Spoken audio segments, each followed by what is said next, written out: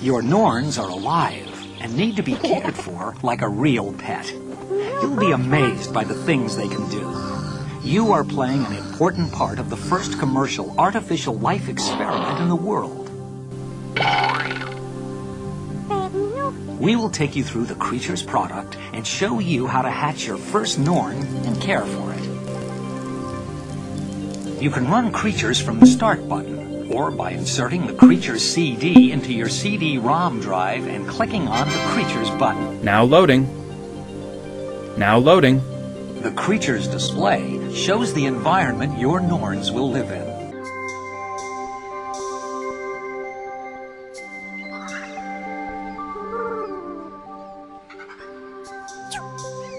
Click on the hatchery button on the now toolbar. Loading. Eggs will appear.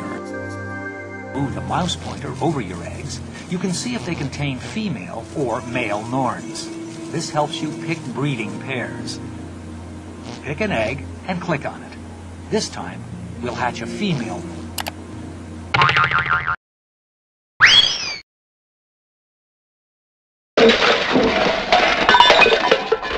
Your Norns are dead.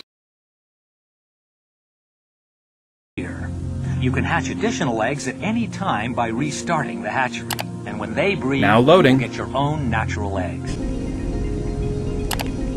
The egg now appears in the game world. Although eggs will hatch by themselves in time, you can speed up the process by placing them in the incubator. Now loading. The doors will close, and the hatching process will begin. After about 30 seconds, your first Norn will hatch.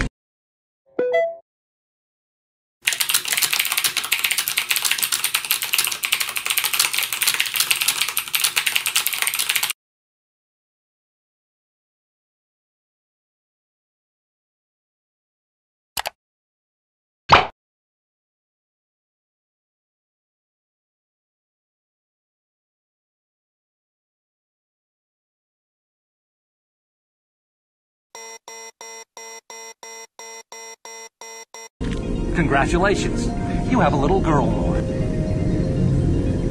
Our newborn Norn is alive, and like any child, she already has her own personality. The owner's kit is one of 6 support applications called applets. Enter a name for your Norn into the box with unnamed inside it.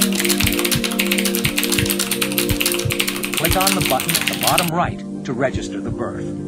A new page will appear containing your Norn's birth certificate.